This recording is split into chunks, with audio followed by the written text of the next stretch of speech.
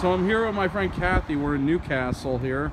So Kathy, I was driving down the road and I saw her and her daughter walking down the street who doesn't want to be on camera. And that's all right. It's all good. But I saw Kathy and I felt God prompting me to pull over to pray for her. And so I asked Kathy what was going on with her. And so you've had how many knee surgeries? 7. 7 knee surgeries. So, and I asked her what the pain level was. What was your pain level at? 9. It was a 9. You said it was a crying 9. Crying 9. Okay, so we prayed for Kathy. And where's your pain at now? I don't know where it went. It's gone. You have no pain. Do something. Any pain? Very little.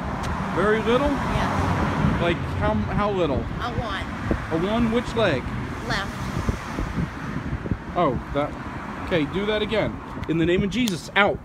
Out. Out. Now what do you have? A half.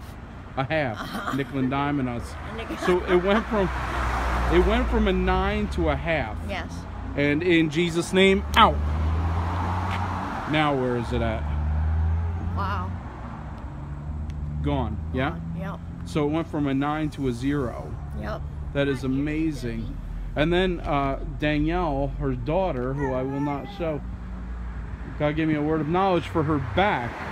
Now I'm not putting you on camera, but so you had, what was wrong with you?